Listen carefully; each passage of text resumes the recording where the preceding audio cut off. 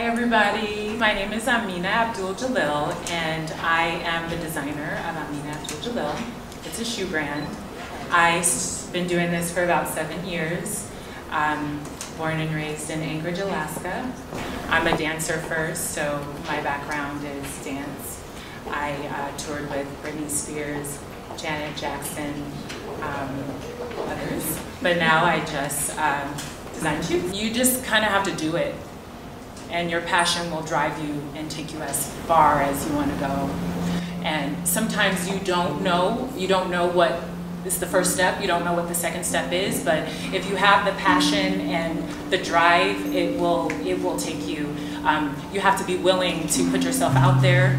You have to be willing to fail, because you're gonna fail a lot. There's gonna be a lot of tears.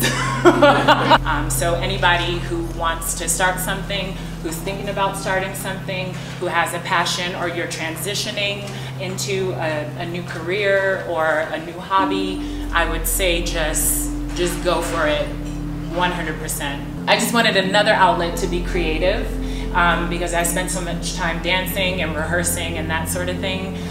And I feel like people try to put you in a box, and that kind of allowed me to just do whatever I wanted, exaggerated huge bows. Like, so what if it's obnoxious? It looks cool to me, you know? And I would make things for my sister. She would get compliments too. And so that gave me the confidence to kind of start something for real. And so that's what I did. At the time I was working on a show at the Luxor for Cirque du Soleil. I would bring the samples in and like the wardrobe, ask the wardrobe what they thought, you know, because their background is in creating pieces and that kind of thing.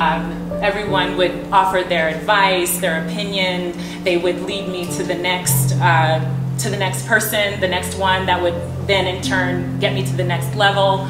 No one's gonna work as hard as you, so it has to start a little bit selfish. And little by little, people started to like my designs. Everyone told me that you have to have a celebrity wearing your shoes in order for it to matter, or you have to be in a big retailer in order for it to mean anything. And I do a lot myself, a lot hands-on, a lot answering the phone, a lot quality checking shoes, a lot talking to my factory.